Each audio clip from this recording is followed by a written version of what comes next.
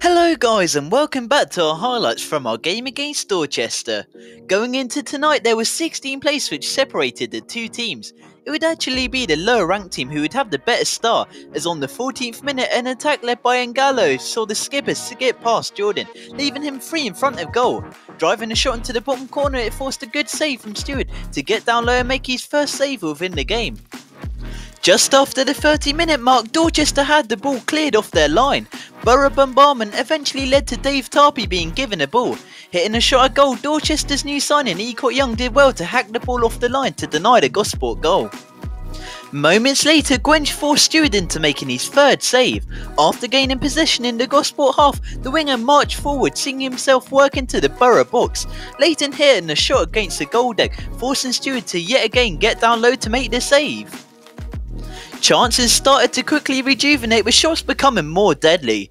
Dorchester were given a free kick with the set piece working its way to Gwench. Quickly passing the ball onto Spetch, it allowed the midfielder to divert a shot towards goal, steering it just wide of the Borough post.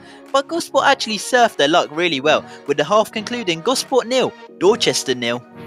Like the previous games this season, Gosport came out a different team in the second half, with it taking 20 minutes to get onto the goal sheet. Bradley Tarbert distancing himself from the defender combined with good footwork allowed the midfielder to have a crack at goal, with a shot beating Foster to make it 1-0 to Borough.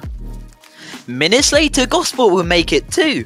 After a good string of passes, Hayes brought down Ramos in the box, and as a result the referee blew up for a penalty, seeing Rory Williams step up. Like the penalties last week, today was no different, with Williams slotting it home to cushion the lead. A change of players and tactics definitely worked for Dorchester, as on the 86th minute they snatched a late goal. Waterfield was fed a ball deep into the Borough half, and a good turn separated the attacker from his man, allowing him to slot the ball past Stewart to set up a very nervous last 10 minutes. With full time being up, the referee confirmed that there would be an additional 8 minutes. Following this announcement, Dorchester came close to getting an equaliser, with continuous balls being fired into the box, with one cross falling to Spetch, who diverted the effort wide.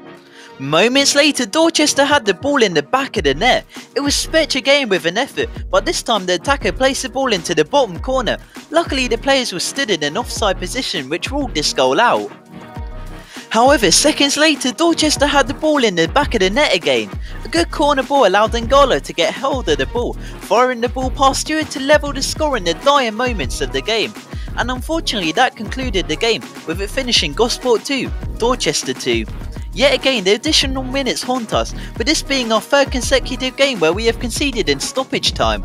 We go again this Saturday against Salisbury, but final words from me, up the Borough.